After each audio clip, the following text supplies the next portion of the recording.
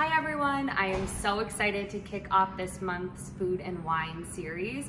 Since St. Patrick's Day is right around the corner, we thought it would be really fun to use a recipe that incorporated Guinness beer. There were so many great recipes out there that inspired us to make our own, so these are our Guinness Braised Steak Tips. It's going to have some nice spice flavors to it, and it's just going to be really beautiful and very filling.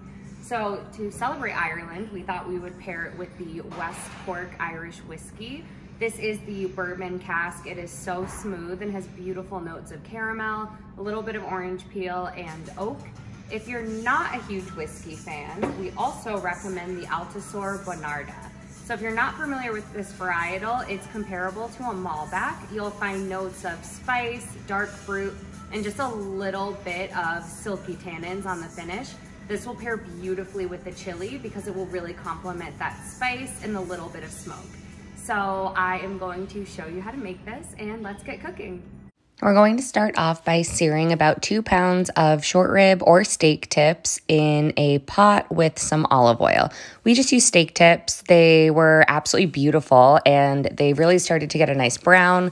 We seasoned with salt, onion powder, garlic powder, and black pepper. So just making sure it's super nice and seasoned, moving it around. And then this is where things got a little crazy because we decided to use some taco seasoning. This added a little bit of spice and some Mexican flair to it. And guys, it was so good. So we're just going to stir that around. It's going to start sticking and thickening up, which is exactly what we want. So you can see here it's getting a little thicker, starting to bubble. It looks really nice, and we're going to add in 1 whole can of Guinness beer. I've never braised anything with beer before. It came out really nicely. I was super surprised because once you start adding it and the heat hits the beer, it starts to bubble a lot and it almost gets like foamy, but that will disperse. And I stirred a little bit just to mix it all in. And that's when the magic started to happen. So I added in some garlic and onion once it was already bubbling. I didn't want this to get too overcooked. And then you're going to add 1 quart of beef stock. That's about an entire 32-ounce carton you can get at any grocery store.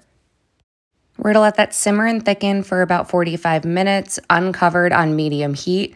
You could see that it's already getting nice and brown, and we're going to add in 3 to 4 tablespoons of tomato paste. This is just for flavoring and to add a little more thickness. We're also going to add in 1 standard size can of black beans, again for a little kick. And here is the finished product. So we garnished with some sour cream, jalapenos, and red onions, and it was delicious.